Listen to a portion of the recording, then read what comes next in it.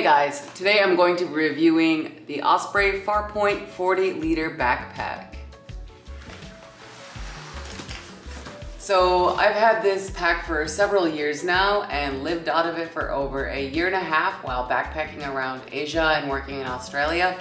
So I'm very familiar with the pack and can give it a knowledgeable review based on my personal experience with it. The logo is normally here for Osprey. However, I have put some patches on it a while back and now they're on there forever, so ignore that. But the Osprey Farpoint 40-liter backpack. I will be touching on some of my favorite features of the pack. I'll be giving you a size comparison, giving you an idea of what climates I've traveled in with it, and just the overall benefits of choosing this as your pack for travel. Two main reasons why I love this backpack are, one, the fact that it is front loading, which basically just means it opens like a carry-on suitcase, like a clamshell, versus top loading where you have to go into it. That makes a huge difference, but I'll touch on more of that in a minute. The other reason I love it is the size. The fact that it is carry-on acceptable in most airlines makes a huge difference for me. I do not like checking bags. It's an extra cost that I many times do not want to pay. There's also the possibility of lost luggage, as well as just the ease of leaving the airport. I mean, you get off the plane and you walk straight out of the airport after going through customs. It's no waiting for your luggage. It's no, following the huge queue of people. It's for me, it means a lot to be able to just have my things constantly with me, not losing them, not paying money, walking right out of the airport once I land. So those are the two main reasons that I love this backpack, but there's many reasons to love about it, as you will see. So to start with, the size comparison, 40-liter backpack, I have grabbed a roll of toilet paper because that's a universal size, right? Just an easy way to identify. I know that I've watched YouTube videos in the past trying to decide which backpack I would buy, and it was always hard to gauge what the actual size of that was. So hopefully this helps. If not, oh well. There is the front angle of it as well as the side. So, and this is a thicker ply, but as far as the height goes, the width is bigger, but the height is the same here.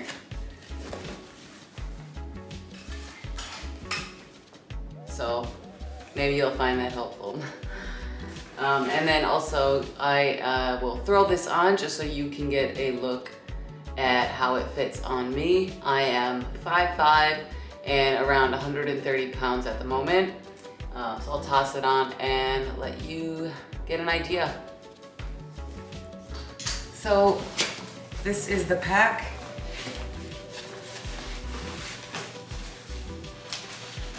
And what it looks like when thrown on. You have the hip belt, as well as the sternum strap, which in my opinion, you can't have a backpack without those two factors. They completely change the load of it. And it's very simple to cinch up, to loosen. You just unhook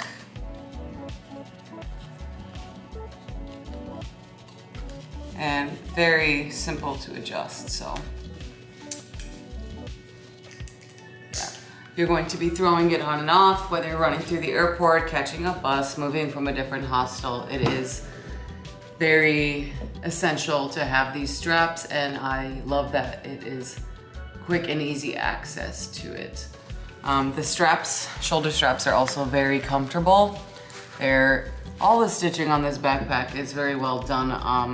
I've thrown it around. I've used it as a chair while waiting in bus terminals and airports. I've really beat it up and it's in great condition. The straps are thick enough to give you that good support while not too thin, where it's just yanking on your shoulder and hurting and leaving marks. So I really think that the material and the stitching is just very well done on this backpack as well. And now for some external features of the pack. One thing I really like are the lockable zippers, which just means there is a hole through them, so you are able to place a small travel lock through it and just give it a little bit more security and peace of mind. Now typically locks for luggage aren't that strong anyways, and if someone really wants to break in, they will. But it's an added deterrent, and a thief will likely try someone else's backpack before yours if they see the locks. And so if you are staying in hostels where they don't have lockers for your pack, or perhaps they're too small for your pack, it's just a nice thing to have. Or if you're checking your luggage, it can give you a bit of added security as well while you're flying. And the zippers are also very well made, they're very strong. I have absolutely stuffed this pack, and the zippers are as solid as ever and glide smoothly like I just bought it yesterday. So very well made zippers, and the lockable zippers is a nice touch as well. And now for the back.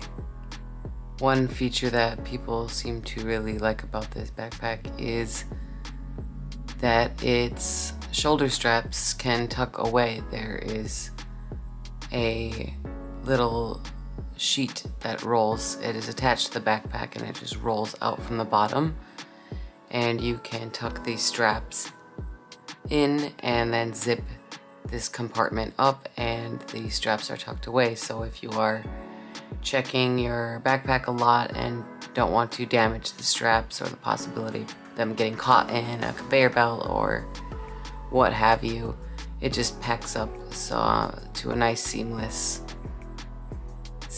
and then you just unzip it, roll it back up, tuck it back in with the Velcro, and you're good to start walking around with the pack on your back again.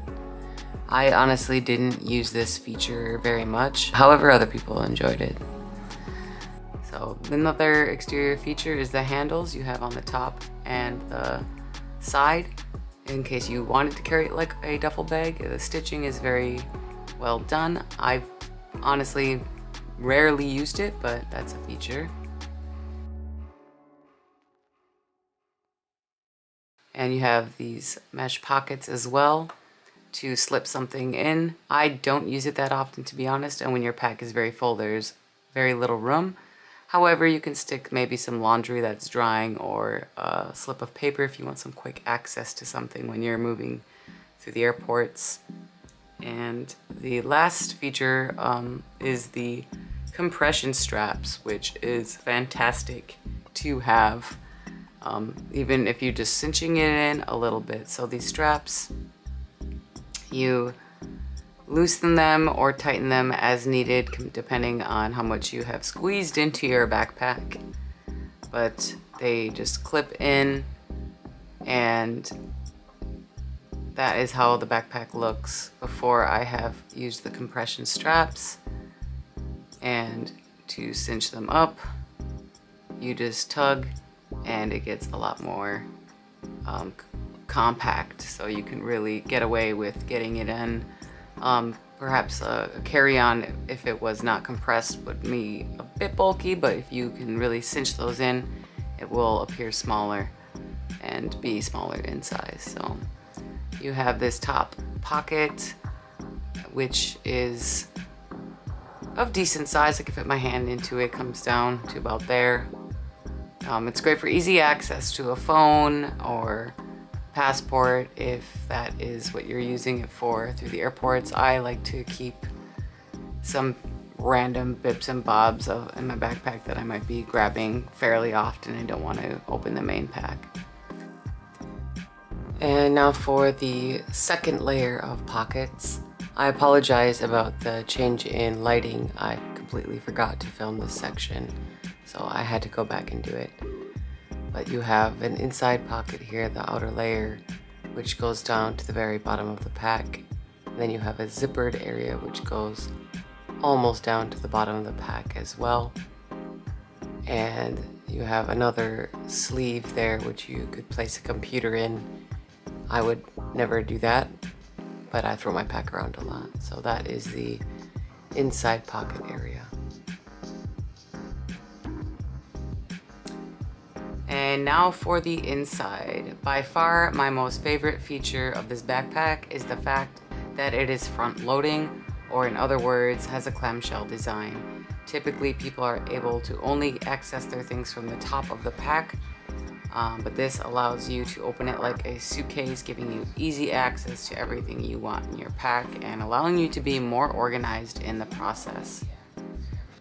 There's a top zipper here where you can stow things, and I have a lot of things in this pack, but the main compartment. So it lacks a lot of pockets, but you can always use packing cubes for that, because for me, a lot of people have sacrificed either the size or different designs or having more compartments in a backpack, but it is top loading, and front loading where it opens like a suitcase is not worth the sacrifice. I would always choose a front loading over the others. I've watched many people grumble and curse as they're digging through their backpack looking for something that could have easily been found had they had a front loading backpack. And going through that process daily really starts to become a nuisance.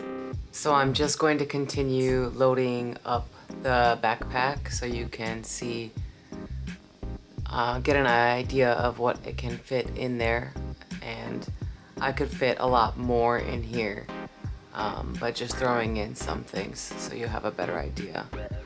But yes, 40 liters. Packing cubes are great for more organization. I usually have a packing cube with electronics, one with some lingerie, socks, and perhaps some other with some clothes. I don't use that often. So to sum up this backpack, I think it's the perfect size for world travel. It's big enough to fit all the essentials, while small enough to bring on the plane as a carry-on. Cutting costs and possibility of lost luggage, not to mention it's a lot faster getting through airports. It also means you won't be hauling around a huge, oversized pack in your destination country, or having to cram it in your foot space on a bus. It's perfect for traveling in hostels and in warm weather. The countries I've been to with this backpack so far are Thailand, Singapore, Malaysia, Laos, Vietnam, Australia, India, and Nepal, for a combined travel of 20 consecutive months, living full-time out of my backpack. If you're going somewhere cold and need a lot of warm weather clothing that takes up a lot of space, you might want something bigger. However, I honestly think this size is perfect. You're gonna be doing laundry anyways if you're traveling for a while. And I managed to fit everything that I needed in this backpack for over 1.5 years of travel. So that's my review, ladies and gentlemen. Thanks so much for watching, and don't forget to subscribe.